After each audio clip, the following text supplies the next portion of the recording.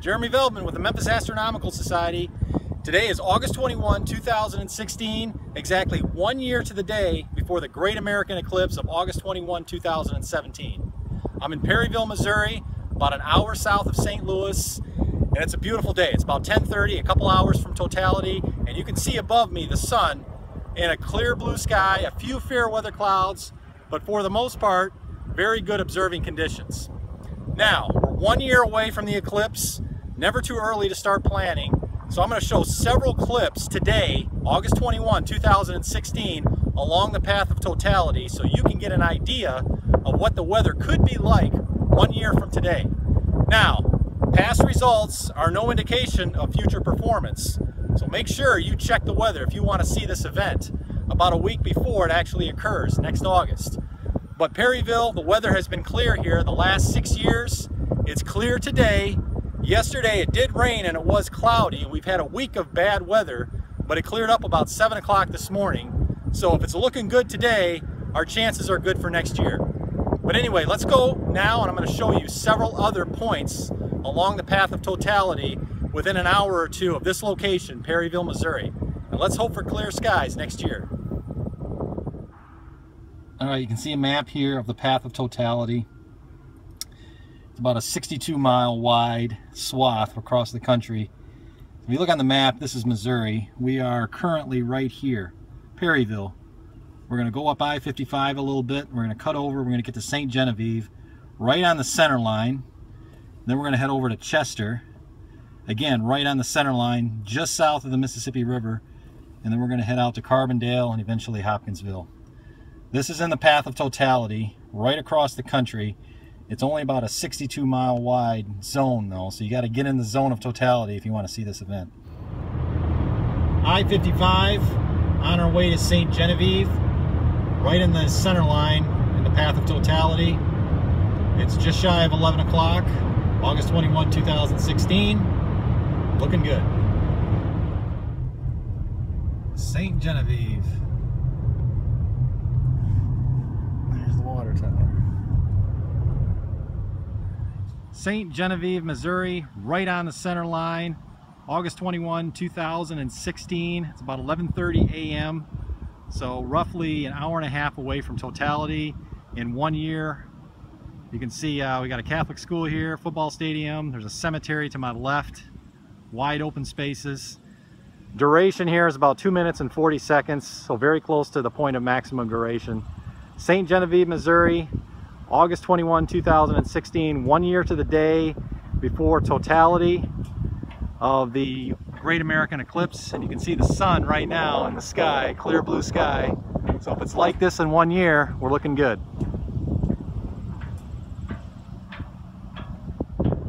So we're on the road between Ste Genevieve and Chester, on the way to Chester.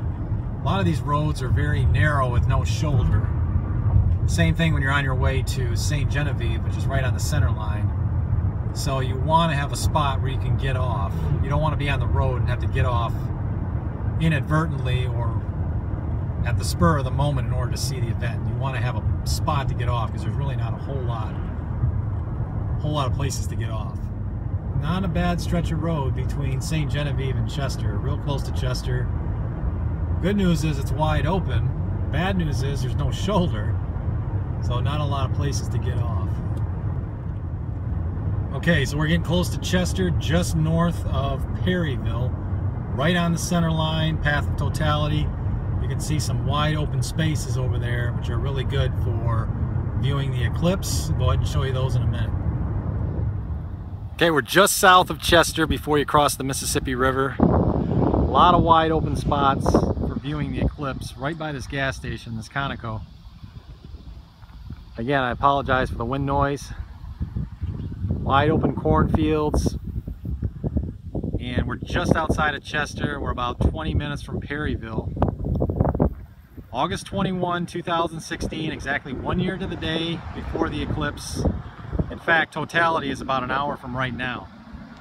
So this is a prime spot also for viewing the eclipse. This Conoco station, right just south of Chester across the Mississippi River.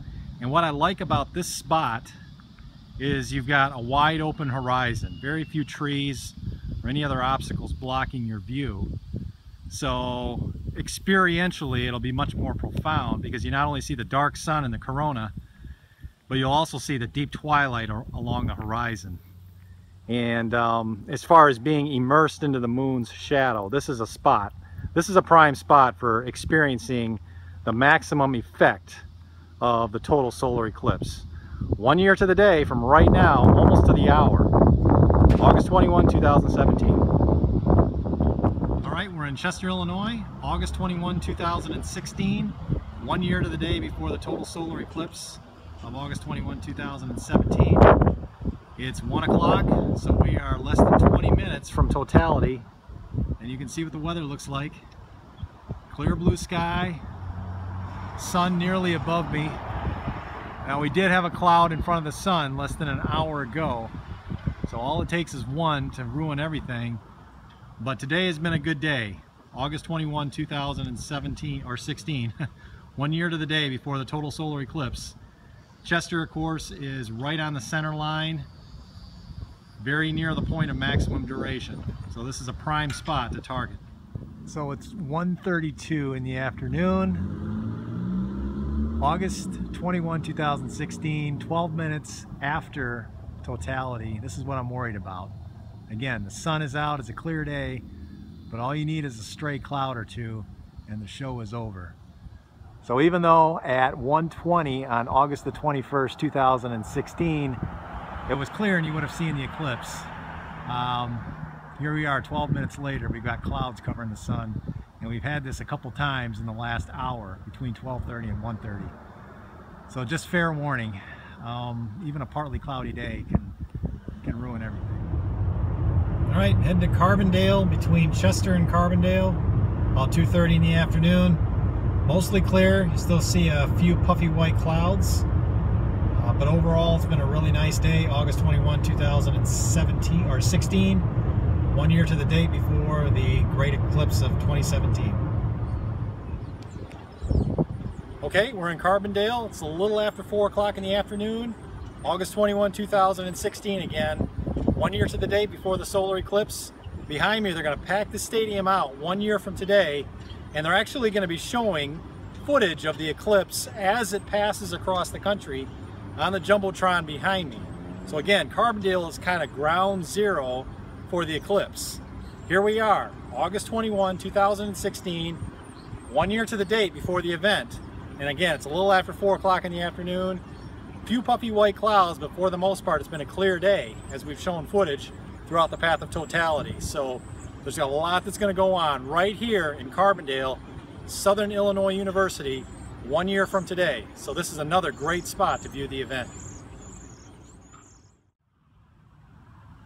Okay, so it's Monday, August 22, 2016, first day of class, Southern Illinois University, Carbondale. And of course, this is the spot where the Great American Eclipse is going to be observed in exactly 1 year.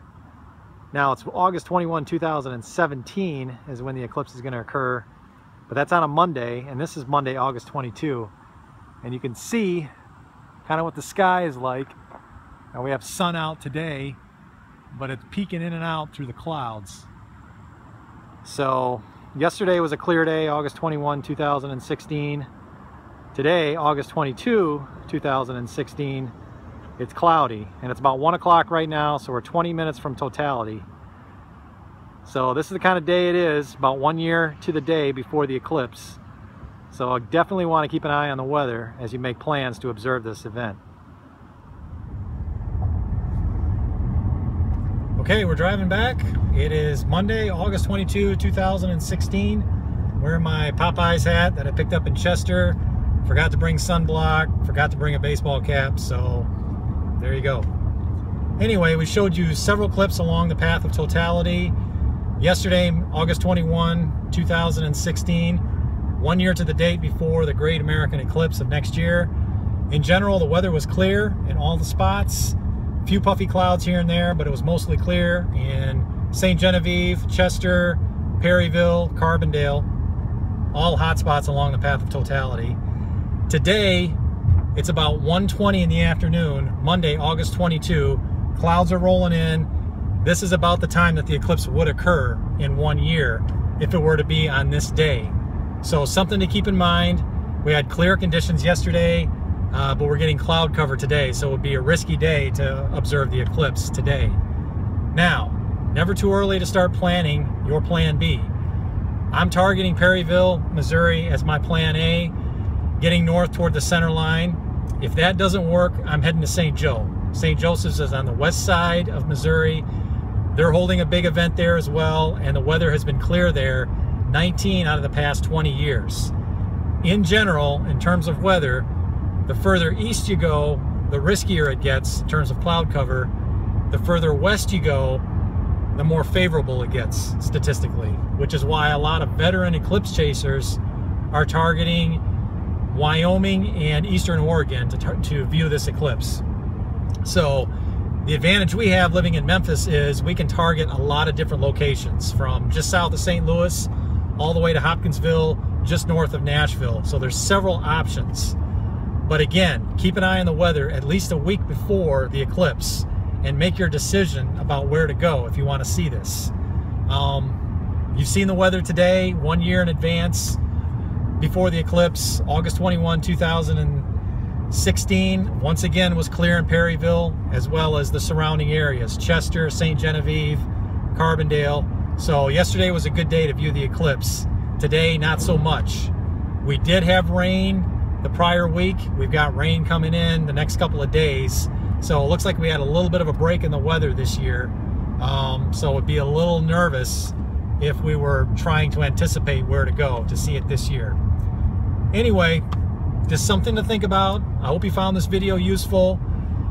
Once again, just want to say past results are no indication of future performance in terms of weather. So take this as a guide, but make sure that if you want to see the total solar eclipse of August 21, 2017, that you keep an eye on the weather at least a couple of days before you go, and have a couple of different options as far as where to go. Jeremy Veldman with the Memphis Astronomical Society, and let's hope for clear skies next year.